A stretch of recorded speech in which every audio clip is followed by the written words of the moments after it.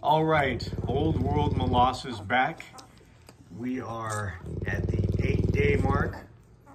And for those of you that have been following this litter from Old World Elvira and Old World Max, here's an updated video. I'm sorry, this is the 10-day? 10-day mark, sorry, 10-day. So anyways, all growing fast, as you can see. Beast bears, not playing around at the milk bar. There were 10 total, 5 males, 5 beautiful girls. Old World Elvira. So everybody's doing good.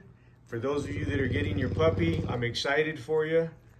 And for those of you that want a puppy, go to oldworldmolossus.com and there's a buy it now link. You can send your deposit and get on the waiting list.